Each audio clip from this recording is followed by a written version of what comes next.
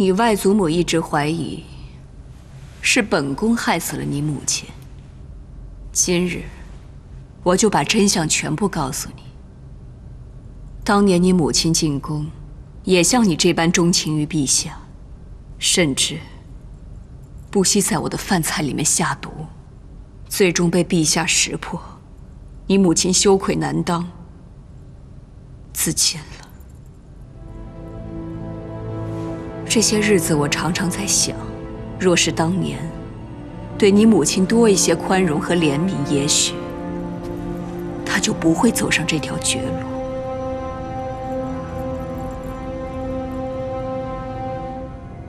如今你也身为御妻，我自然会照拂于你，就当是把当年对她的亏欠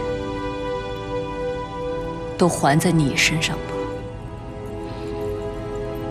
以后要是得闲，就常来陪陪本宫。臣妾恭送天后。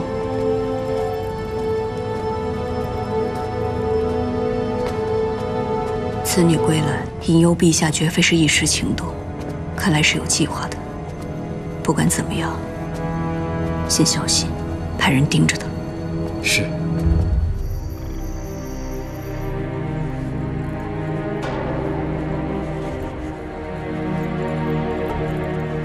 武后，你假借陛下杀我母亲，你亏欠他的，该我还你。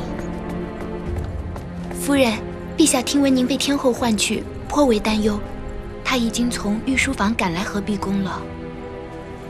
芈月，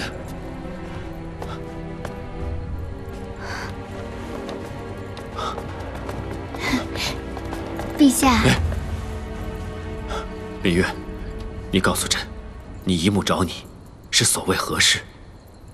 陛下是不是担心姨母见了芈月心里不舒坦？陛下心里终究还是搁着姨母。也没什么，姨母就是让芈月日后多陪陪她，还聊了一些当年的事儿，说到了我的母亲。那你告诉朕，都说了些什么？就一些陈年趣事啊。啊，对了，姨母还问我喜不喜欢她送给我的紫玉镯，我说特别喜欢，天天戴着。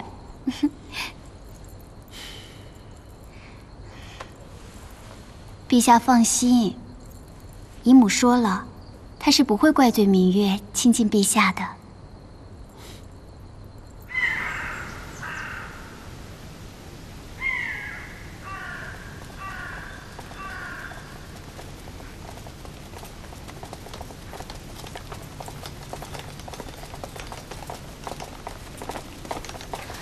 不好了，陛下，魏国夫人自昨夜起就一直高烧不退，昏迷不醒。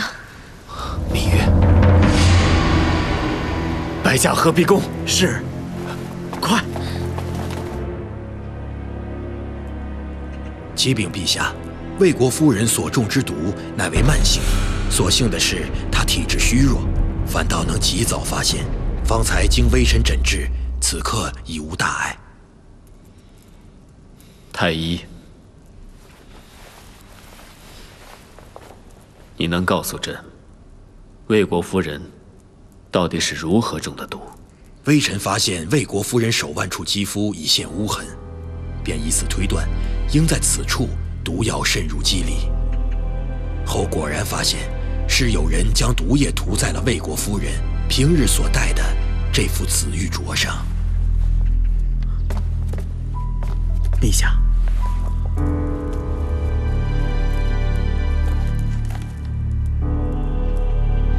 芈月，你看，哇，好漂亮啊！这一对紫色的玉镯是你母亲留下的，姨母一直把它放在身边，你一定要好好的保管才是，知道吗？媚娘，太医，在，万万不可泄露芈月中毒一事，就对外说她染的是风寒之症。微臣遵旨。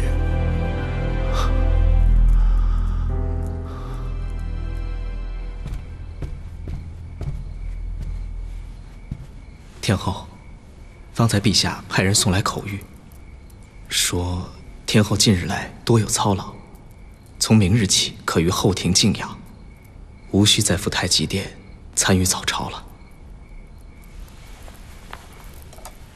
陛下确实很体贴。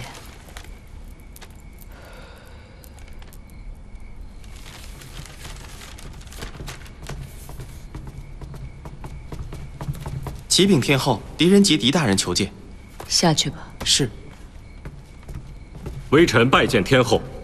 免礼。不知狄大人前来有何事要奏？启禀天后，明道长遇刺身亡。1个时辰前，臣的手下在西市陋巷发现了他的尸体。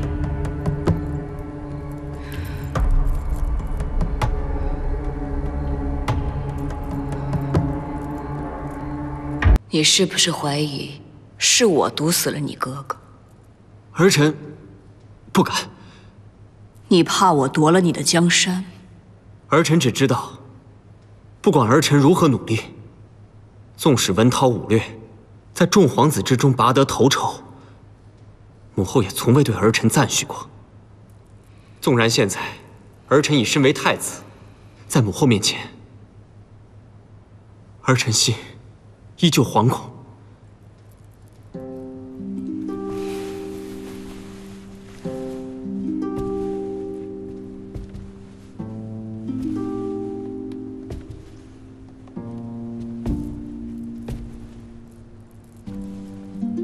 我之前确实是对你有失公平，可是贤儿，你该知道，能力和赞美其实就是一片沃土，若是一不小心，就会滋生出权欲和野心。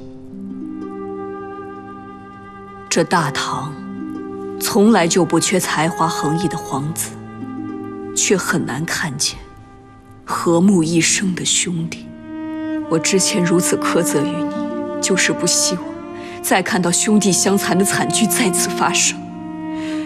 我希望你们兄弟几个能够平安地度过这一生。母后，之前那么多年，我一心想着江山如何，社稷如何，可是没想到，到头来我却落得如此下场，子嗣凋零，家不成家。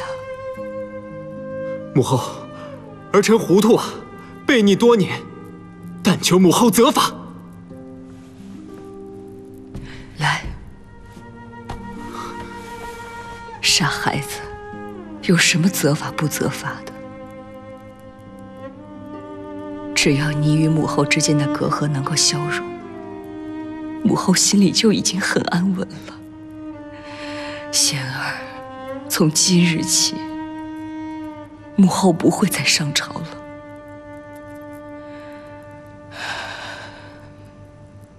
明崇俨道长去世了，母后要安顿好他的后事，安抚好家人。从此，你来监国，一定要心无旁骛，